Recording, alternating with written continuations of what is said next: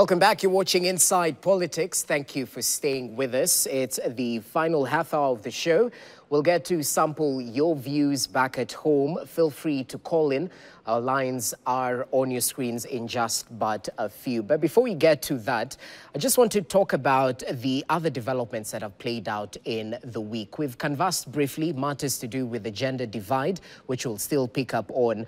But there are a couple of issues that have played out. We've seen the developments around the Haiti development, which we'd like to discuss just briefly, and equally those key appointments that have been made by President William Ruto. Odoyo, as you finalize on the gender issue divide, talk to us about the Haiti deployment, because there are police officers, according to reports, who are withdrawing their interest in being deployed to that country due to the scenes we've seen on social media or news about the state of affairs in Haiti. Yeah. As I come to that, you know, we are generally very unanimous about this gender issue, the three of us. But you see, it is not good enough to say it ought to be done, it is wrong. We need to provide a way forward. It's very important that as a nation, we put things in place, affirmative action in place, that begins to nurture the girl child right from the time they go to nursery school, so that by the time they become adults, they are at par, so they can compete favorably without all these other affirmative actions, without women rep thing, without nominations. So we need to identify what makes the girl child different from the boy child. What can we do so that they grow at par? But this idea of trying to legislate how we will make them equal is to come and take old women and give them things they don't deserve. Take old women and favor them against men. Let's start favoring the girls when they are children, not when they are seeking political positions. That is going to save us all these conflicts in the law. Nevertheless, you are talking about Haiti. Yeah, or Haiti. Yeah. You know, you were talking about some policemen withdrawing, but I told you something. There are people who have mastered the art of painting anything white, black, and people will believe it. They will talk negatively about something, and people believe it. They keep quiet about it, and it just goes like there's nothing wrong. I normally say this, especially when we debate the housing tax and the railway levy. When railway levy was introduced, that railway was just reaching Naivasha, and that is it. One line from Mombasa. All Kenyans are doing export are paying 1.5% railway levy, and they are still paying it today, and nobody has complained because no politician of repute came and disputed it. But now, when we brought the housing, it's been disputed even in Homa Bay, where the first beneficiaries were. Yet the money is collected from all Kenyans and first invested in Homa Bay and then next Kisumu and some other towns. But even those people who can see the structures going up are complaining. So it depends on what the key politicians say about something. The moment key people talk negatively about the Haiti deployment, there are people who buy it wholesale without questioning anything. I do not know much about what goes on in the streets of Haiti, but policemen have to be there. I don't know whether they necessarily need to be from Kenya or from elsewhere. But peacekeeping has always been there, now and before. But why we hear of some policemen do not want to go, it's because the way it has been painted. Okay. So do you have concerns? Yeah. Let's put a bit of perspective into this Haiti conversation and remove the politics. Number one, Haiti is a country that is in big trouble. Today, as we sit here, the airport is not functional. Unlike Ukraine, not because there's an invading force, but because 80% of Port-au-Prince is being ruled by gun-wielding thugs. Haiti is a country of black people like you and me. I believe strongly in standing for our own, with our own resources, for sure. However, we must also be very, very aware of the history of Haiti. There have been many troops from Brazil, from the United States, who've gone to Haiti and failed. It is not a matter that we can run into. In fact, today as we sit, their prime minister is missing in action. Okay?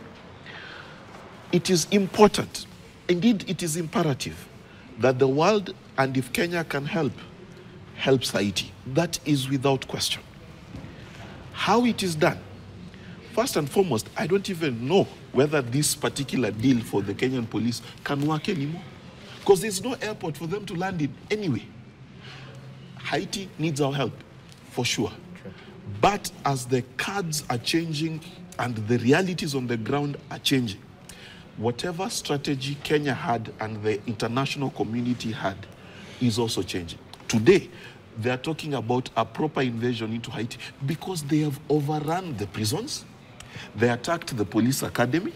They are controlling more than 80% of the capital city. Only 20% is being controlled.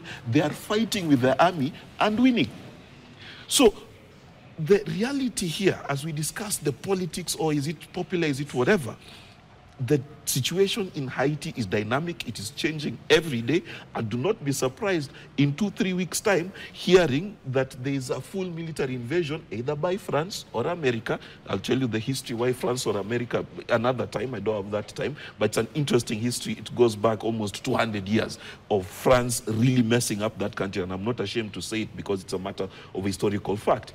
There will be an invasion because that country has become worse than Somalia. Very quickly, what is the accurate measure of a good nation? Whenever there is an international conference, we hear of public officers fighting to go there with their girlfriends. They are fighting. There's a time there was an Olympic, and you remember people were fighting for slots, and the number of accompanying ministers and people were more than the athletes themselves. And because Haiti is so beautiful and so nice, and it has so many beaches, I want government officers to fight to carry their girlfriends to accompany a policeman to Haiti. That is a good measure of how Haiti is. And if we are not going to have public officers fighting to be accompanied by their girlfriends to go to Haiti, the way they've been going for conferences worldwide, we don't want to go to Haiti. Number two, why are we signing a deal about peacekeeping in Haiti here in Kenya? We invite our president to go and sign it from Haiti. If it's a good place and you want to take your young men, go to Haiti, land in Haiti, go to State House if they have one, and sign a deal there in Haiti because it's a very peaceful place and it's a wonderful place and it's a good place to be. If the president can sign the deal from there, we welcome him to do it and we shall be happy to accompany our young men there. You know, I have always told people, Haiti is the size, it's 27,000 square kilometers. It's just the size of Mandera or Isiolo. Why don't we send one of our governors to have that conversation there? What business do we have with the landmass the size of Isiolo? When we are having a conversation, something very far from us, close to the US, the size of Isiolo, why are we having conversations about that country?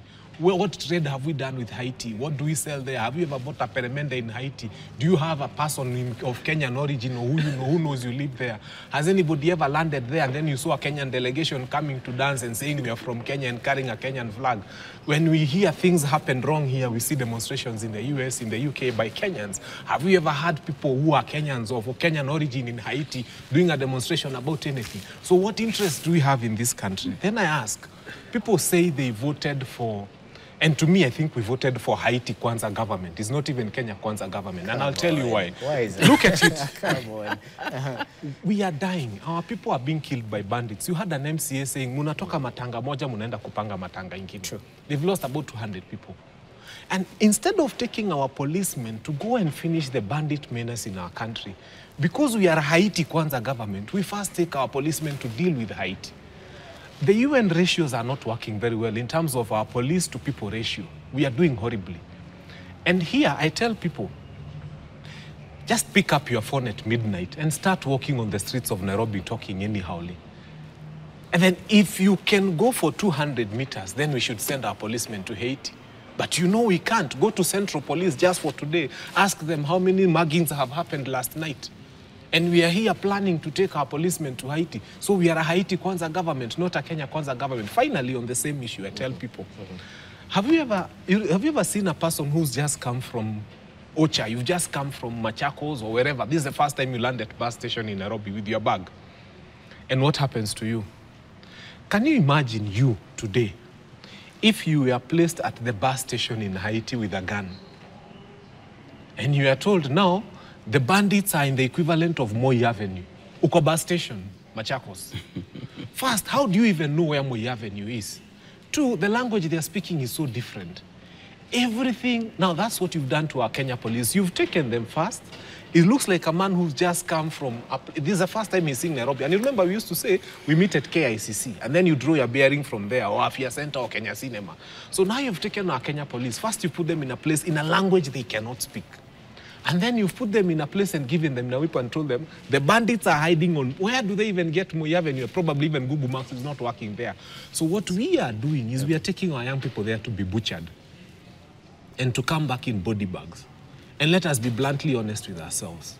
If they are going to go there, we want our cabinet to accompany them because it's a beautiful place. Every member of cabinet, prepare with your wife and family. There's a holiday in Haiti. We are accompanying our policemen. After all, it's a beautiful place.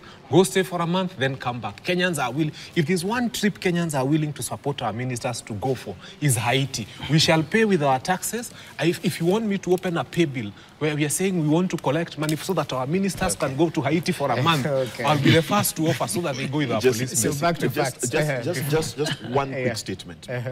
If you go to Gilgil, you will find estates called Sierra Leone, another one called Liberia. Because in the 90s, Kenya sent peacekeeping forces to those countries. Today, as we sit here, Kenya has troops in Somalia. Kenya just recently came back from the Congo. Each of those peacekeeping trips were not at points where Kenya was completely at peace.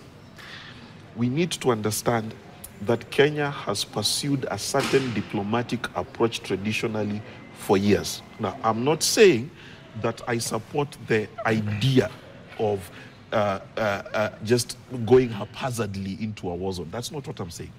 I'm saying there is nothing inherently evil in a country choosing to help another country, even though it has not solved its own solutions. The Maasai people in 2001, when the World Trade Center was struck, they sent 29 cows to the United States to say pole. I don't know how many people got helped by those 29 cows, but guess what? It was a gesture. We need to return our humanity, okay? For me, the issue is not our police force. The issue is, does Haiti need help? That's question number one. Question number two, is this a military operation or is it a police operation? Because the way that country is going, this conversation, the document that was signed in Kenya, I don't even think it's going to be enforceable because more than half of that government has already resigned. So the issues are dynamic. There's nothing wrong with Kenya trying to help. How we help, however, and how we make sure that our policemen, our soldiers, when they go there, they are safe. And they can come back like their colleagues and build an estate because of the resources they received. That's good news. Right. If they come back in body bags, that's not good news. That's how we should view it. And the Police Act speaks of the police being capable of working within the boundaries of Kenya. Yes. You'd have to change the Police Act so that you start operating in Tanzania and Uganda and Haiti. But have we sent our policemen outside the country before? Not policemen. We have. Oh, we police? have. Yes. Okay. We sent police together with the army in both Liberia and Sierra Leone. Two, you know, in matters security, sometimes it is difficult to tell the people of Kenya, me and you, what mode of operation is going to take place there. So a country cannot be led by all of us individually. We must have a president and his advisors, both in security, politics, diplomacy, who says it is right to go to Haiti or it is not right. Nevertheless, there are other ways of helping countries which are utterly dangerous. For example, today in Ukraine, not AU, not American soldiers are fighting in there, but their weapons are there. There are times we may probably ask the Haitians, you want help?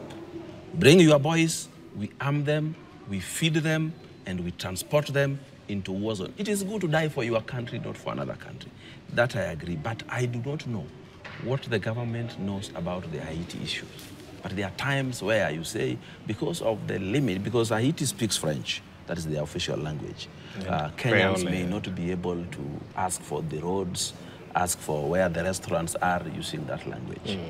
But I believe they know what they are trying to do. Maybe they just want to take the policemen who can speak French.